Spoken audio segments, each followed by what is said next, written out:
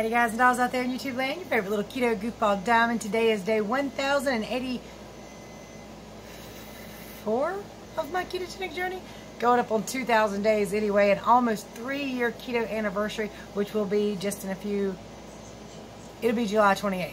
Anyway, I'm going to show you what I ate yesterday. I'll be right back with a chit chat and a weigh in. Don't forget to like, subscribe, share, ring that bell, all the good YouTube jazz. And guys and dolls, let's rant, rave, and misbehave keto diamond style.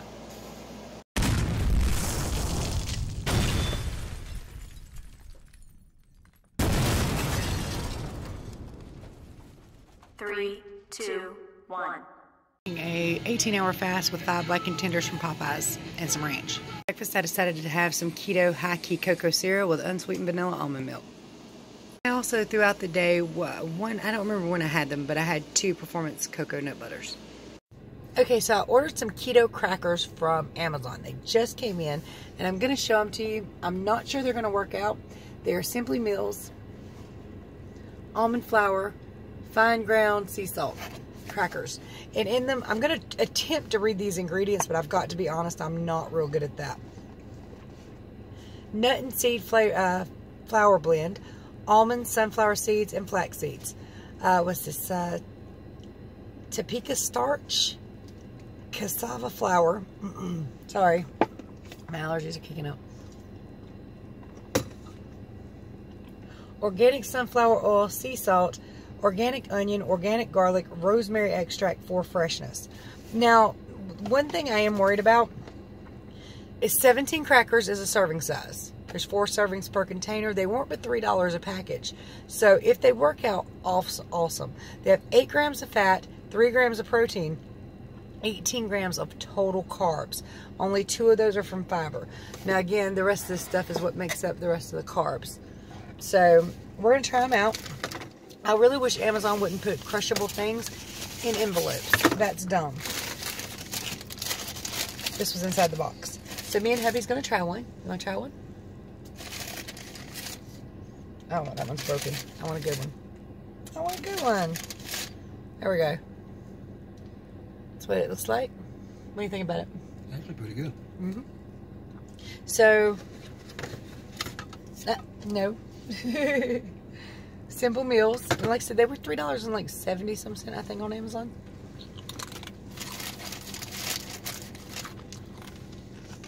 One of my favorite snacks as a kid, and this might sound gross to some, was 2 crackers with mayonnaise in between. You alright over there? That wasn't just yours. That was everybody's. Everybody put mayonnaise on crackers. Do they really? Mm-hmm. I also like something that was very non-keto friendly, which neither were the crackers, but I think it's a southern thing. to dip a banana in mayonnaise, it was so good. But we'll see if these work out. I don't plan to eat, 18 grams worth of the carbs from them. I only plan to eat 4 or 5 on a salad or something, but I like them. We'll just have to see, how the weigh-in treats it, and I'll show you that in a little bit. So I'm having 2 beef patties with half a slice of cheese on each and a little bit of that primal steak sauce. Right before I ate this, I actually had a salad, just lettuce, cheese, ranch. And in total, I have had 9 of those little cracker things that I just showed you. So that's about half a serving. You guys, calories and macros for all of that per MyFitnessPal website.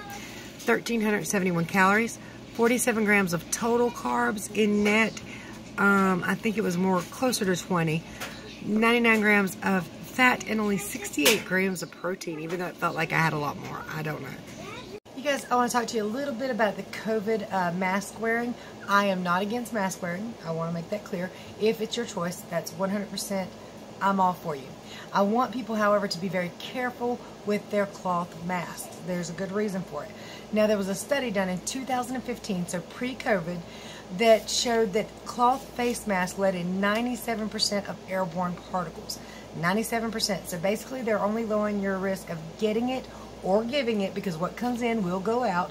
If it can come in, it can go out. 97% can get in and out of the mask. So what I want you to be careful with, though, is the reusing of cloth masks without properly cleaning them. skyrockets your risk of infection, okay? So make sure you're cleaning these cloth masks properly. Now the medical masks were showed to block 44% of particles if worn properly, but cannot be reused either unless, if it is a reusable one, make sure it's cleaned properly. If not, make sure it's trashed and you got another one. You cannot wear these over and over. I'm only bringing this up because I know a lot of you still suffer from health conditions, so I want to make sure that you're as safe as possible wearing these masks. Clean your reusable mask in between use. If possible, have 3 or 4 of them. I do not right now, so since it's mandated, I have to, you know, clean that mask. So it's over there sun drying right now in front of my window. But just be careful with these. I want y'all to be as safe and healthy as possible. Alright, so guys, I got asked about tracking because tracking with these apps like MyFitnessPal or Carb Manager, for some people is really, really tricky. It's hard, it's annoying, it's agitating, they don't want to fool with it. There are many reasons a lot of people might not track. But I want you guys to know that you can track on a piece of notebook paper. You really, really can. Just write down how many calories was in how much you ate. Like, you know, if you had 3 servings, make sure you look at the serving size. You can write down how many carbohydrates was in it, how much fat was in it, how much protein was in it. And I do mine per grams because I find that much, much more simple. But you don't have to use an app. You can just jot it down. And as far as that goes, you can just jot down everything you ate yesterday, leave the calories and macros out of it, and the next day, see what you weigh. And then you'll know whether what worked this day will work tomorrow or next week whenever you decide to eat it again. So you'll kind of get a gist of what foods work and what don't. But you don't necessarily have to use an app. I do track every day, but mostly because I have this channel and I think it's probably helpful for you guys to see my calories and macros as I go. But I don't do that every day. If I can't measure and weigh something and I'm just guesstimating it, I don't really fool with it because it might be right, it might not. But anyway, you do not have to necessarily use that. You can just write it on a piece of paper. You can just keep up with your carbs. Some people do that. They just keep up with their carbs. But considering lacking in fat and protein is unhealthy, and your hair and nails and your other bodily organs could be damaged doing that, I think the fat and protein is very good to track. As a general rule, across the board, when I do people's macros, almost everybody needs at least 100 grams of fat. Some can tolerate a lot more. The heavier you are, the more fat you can have.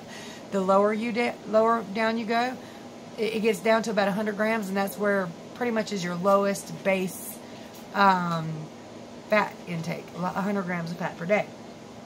About everybody's macros who I do, and I do the addition and everything for myself, I come up with that everybody needs between about 90 and 120 grams of protein, depending on how tall you are, even more if you're active. And of course, grams of carbohydrates. For me, I know you hear 50, I know you hear 30. For me, what I've learned and what seems to work best is keeping it below 20 total carbs. I don't always do that. You know this. I'm not a perfect person. And if I go to trying like these keto breads or using these keto breads and different things with the net carbs, some of those things work and they work just fine, but some of them do not. So you just kind of have to try it for your body to see which one is going to benefit you the very best. But just write it down if you don't want to do a fool with a macro thing or whatever. And like I said, 100 to 150 grams of fat for most people, but about 100 depending on how small or big you are. What I see is usually 90 to 120 grams of protein, and usually 20 grams of carbs work best. So that's, oh, and by the way, over on KetoDiamond.com, I have a page with 3 short clips and videos that will not only tell you how to get your own calories and macros, but I'll tell you how to use my MyFitnessPal, because that's the one I use. It's just the only one I know about. But if you use another one, that's just fine too. Let's talk about my night last night, y'all. So I don't know if one of the foods I consumed had a delayed reaction on me. I don't know if,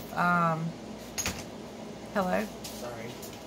I don't know if it was just something in the air, because I did have to help my grandson with this morning too. But overnight, I started getting a really sore throat, pain right here, pain in my ears. My head was really heavy. Kind of felt like somebody punched me right about here. I felt really, really bad. And I was thinking, oh, here comes the Rona. Luckily it wasn't. I know that because the symptoms pretty much abated with an allergy pill. So, but I had to take my grandson and myself this morning to Walmart to get some allergy medicine. Those Claritin chewable tabs, them things is high. That's ridiculous for children, you know, and I got me some little cheap stuff. But it did knock it right out, so. So, as a result, I got about 3 choppy, terrible hours of sleep. And I was woken up at about 6:45 this morning with my husband saying, I left my wallet at home and it's got my clock-in card and everything in it to get in the work building and all that. And he asked me if I'd bring it to him at his first break, which is around 9 a.m. So I set my alarm for 8, hoping to get at least like an hour and 15 minutes more sleep. 20 minutes later, my grandson's in my room going, Grandma, something stinks. Something stinks. This is the oldest grandson, Zach. I was like, what are you talking about? Then I hear my dog Jake going, rawr, rawr, rawr. That's his get out of bed and let me out of the house. So I get up. I'm kind of, you know, fobbling around the house and falling over because my head's heavy. And I found what stank.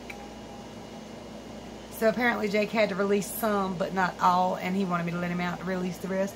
Jake is very housebroken, but apparently I didn't hear him trying to wake me up, and he made a little bit of a mess in the kitchen. And Zach woke up smelling that. I was like, no. So we were up. You know, there's no going back to bed after cleaning that mess and dealing with all that, and then having to take him his wallet in just like 15 minutes. So I went ahead and got dressed, got Zach dressed, and we headed out and took him his wallet. And then we went to Wally World. We got some groceries and some allergy medicine and all that. So, oh, and my blazer overheated. So apparently my air conditioner makes my blazer overheat, and I'll have to figure that out later. Yay, a new issue to deal with. Got my back glass up there, so I was happy about that. But that was the other day. But blazer overheated. And luckily I carry water with me because I don't know where the dang old water goes. We can't find the leak. But I knew a while ago it boiled out, so, you know, I had water with me. We were good. Just, I feel much better now. I'm taking like a cheapo allergy medicine, like I said, but goodness, y'all. Goodness. And you know it affected the weigh-in. I don't even know if these allergy pills will affect the weigh-in for the next few days, but honestly, I don't care. My head can't feel like that no more. And the way I slept, I will be fine. I know a lot of people are like, oh, you poor baby. No, don't. It's fine. But I've got a catch in my shoulder blade. I guess where I slept wrong, and now like I turn my head too far, it hurts. Y'all know that'll be around for 2 or 3 days. But otherwise, I know it affected my keto. I know it affected my keto because actually it didn't affect my keto. It just didn't allow me to sleep long enough to get all the water weight off from yesterday. So here's the weigh-in. Guys, good morning. Whatever this says is due to lack of sleep and feeling like hell.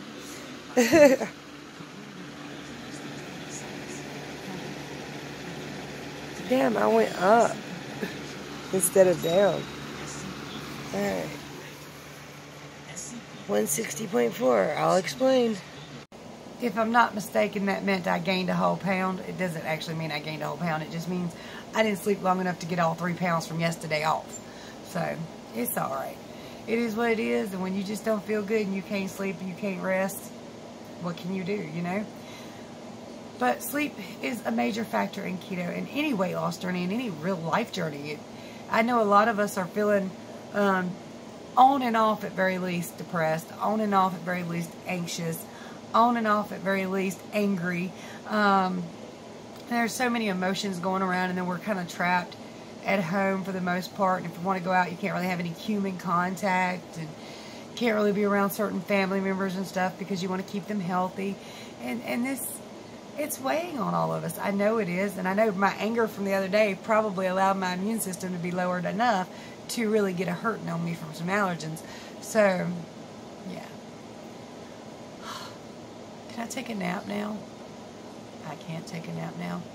My daughter has a job interview in a little while, and I have to watch Anthony. You know what? The only thing is, see, Athena watching her, she's a baby, she's easy. Change her, feed her, maybe bounce her a little bit. Zach's easy. He's 6 years old. Give him a cartoon and some Beyblades and his iPad. He's quiet unless he's hungry or got to go to the bathroom. Anthony, he's at that age that he's not quite terribly two, but he's close, and that means he gets into everything. You have to watch the change, make sure there's nothing on the floor. You got to make sure he can't get a hold of no wires, no cords, nothing glass, nothing. Yeah, he's at that age. Don't take your eyes off of him, because if he gets quiet, something bad's going down. If Zach gets quiet, he might have just fell asleep or something. Or, well, okay, that's not true. He's 6. When he gets quiet, I still have to check on him. But you know how that works, right? So watching the other two at this point in their life is not too difficult. Anthony's just at that point where you have to watch him like a hawk. Don't take your eyes off of him, which means ain't nothing going to get done. And Grandma's probably going to lose a little hair today. All right, y'all. I know I've probably been talking a lot, kind of sporadically in sections. I'm just tired. And I'll be fine. Tonight when I get to hit that bed and I take my allergy pill before I hit that bed, I try to get up and take Tylenol in the middle of the night or anything just to make kind of like less pain. I found the Tylenol bottle, but there wasn't no Tylenol in it. Like y'all couldn't throw that away. Of course, I'd have spent hours looking for the Tylenol if I couldn't find the bottle, so you know. Catch 22. All right, guys and dolls. Oh, I'm looking for some places to go to. You know, I've got the other channel, the Exploration channel, this week, and I think I found a couple places that I will be hitting sporadically throughout the weekend, so that I can have a weekend video for the Exploration channel. You're filthy, and you're burping. I love you. What do we tell the people to do? Hit like and hit subscribe. And excuse me very much. And don't forget, guys and dolls, if you're new here, I have links in the description below to help you with your keto. You can contact me if you need help with keto anytime. I don't mind helping everybody. In fact, there's a couple people I need to get back to because I forgot. I'm sorry, ladies. Tell them what your password is. You don't give people your password. No, like... You mean your website? No, give them your phone numbers. No, you can't give your phone number out on the internet, because then like random people will be calling you just for the hell of it. So you never give out your phone number or your real personal information, like your address. What you give out is your email address and your website, and that way people can find the information and find you and contact you without putting yourself in danger. Learn something new every day, don't you? Anyway, there's ways to support the channel in the description below. You're so cute. I love you so much. I love you, I love you, I love you. Oh, what was I talking about? Oh yeah, check all of the stuff in the description below. Much love to you guys and dolls. I'll talk to you tomorrow. Stop for a second. I gotta tell you something. Oh boy. Shout out to Momo and me. Shout out to me and Zach Wilson. Much love to you, y'all.